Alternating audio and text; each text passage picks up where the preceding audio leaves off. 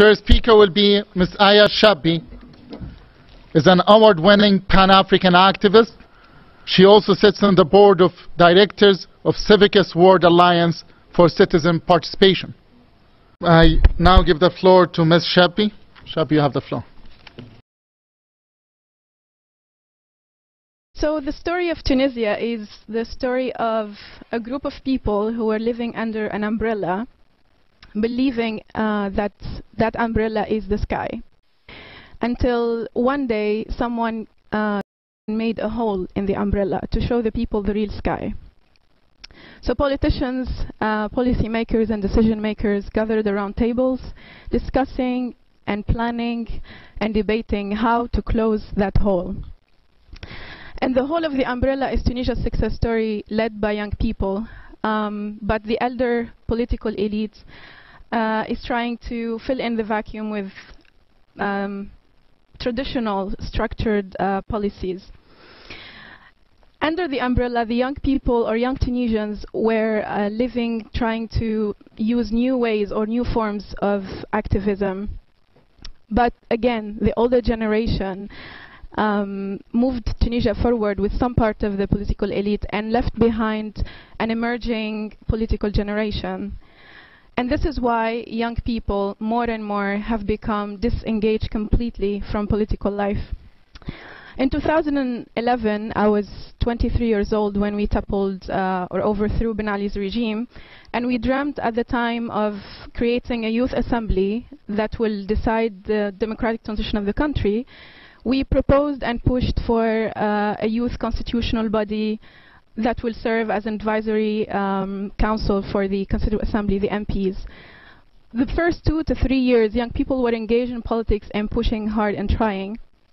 But today, after 6 years, we ended up with 89 years old president and 41, 42 years old head of government, even though he's the youngest among the previous 4 prime ministers. I will mention 3 main challenges facing Tunisian youth today and 3 main opportunities, and maybe that would relate to youth around the world. It's not only a Tunisian case.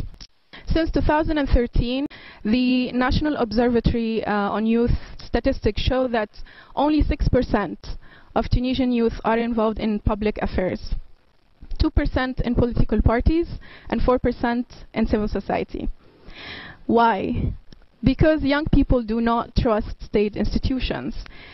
And the statistics show that particularly the police institution because of police violence, the government because of government disappointment, and the national media and press because of its politicization. On the other hand, the statistics show that 80% of Tunisian youth trust religious organizations, the local imam, and the military. And this really explains why young people are engaged actually politically, but through other means of civic events or protests, but not or avoiding completely through institutional instruments like political parties and civil society organizations.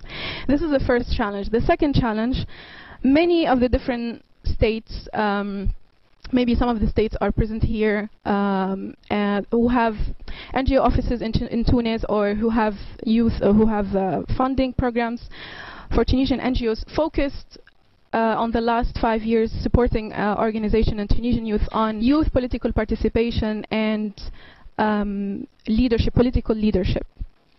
But political leadership is a practice, and if we do not have the legislation and their execution to be implemented, if we do not have youth quotas representation, then what the training is for. And I've witnessed that from many of my friends who've been running for office, who've been in political parties, who had these trainings, but who were faced by mistrust and disillusionment basically from the political parties and completely disengaged. The third point is we talk a lot about young people being engaged in institutions. Why don't we talk about changing institution or institution changing themselves? One of the examples is the Ministry of Youth, of Sports and Youth, which I find problematic. Youth are always coined with sports or music. Why we do not have youth coined with the Ministry of Employment? Why we do not have youth coined with the Ministry of Development and Planning, because that's the institution where we can influence the national planning and the allocation of national budget. And beside all of that, youth have to be mainstream in all the ministries and not having a Ministry of Youth and Sports. And that's not only in Tunisia, that's in many countries. I'll move to opportunities because I'm very optimistic. So the first opportunity I find is our constitutional rights. We have a milestone in Tunisia that we built, which is our progressive constitution. With the efforts of civil society, of political parties, and of youth collectives, social media pressure, street pressure, we succeeded to lower the presidency candidacy requirement to 35 years old and the parliamentarian for 23 years old. And these are great achievements, but we need to move from legislation to executive framework.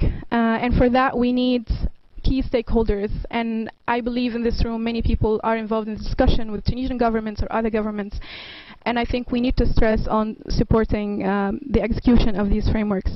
The second opportunity I find is elections. Even though the statistics around the world show that electoral violence is very high when it's a young democracy or a democratic transition, because the opponents do not accept the results.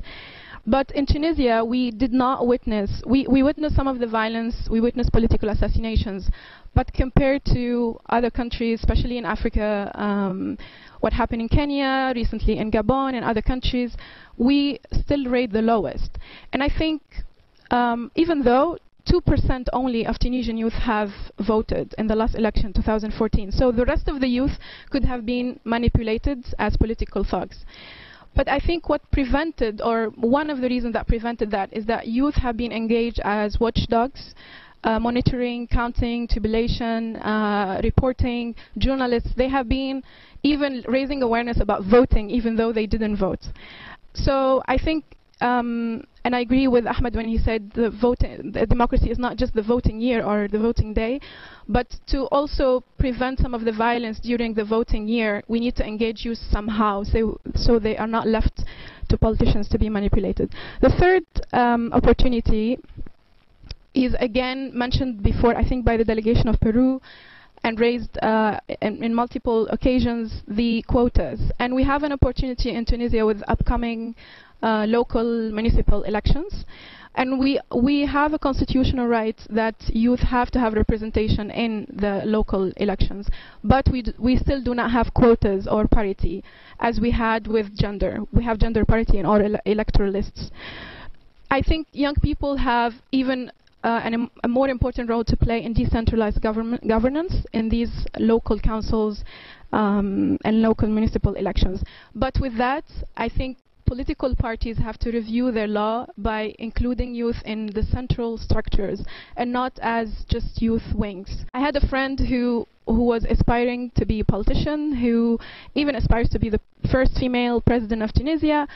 And she was climbing the ladder within the party, and then one of the leaders of the party told her, you go build your career for 50 years and then come back, because we will never nominate you on behalf of the party. So this is the kind of rhetoric we're faced when we try to engage in politics.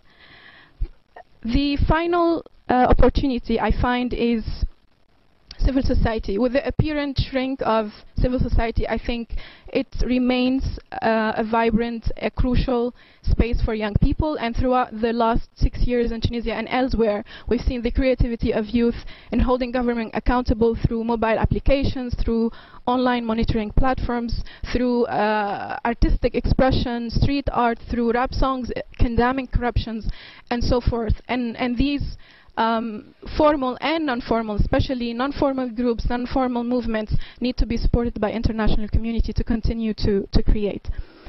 To conclude, I think we all agree that depriving youth from a proper representation leads to reducing the quality of good governance. So candidacy, age, quotas and representation, but also both generations need to start collaborating and trust each other's skills and competencies.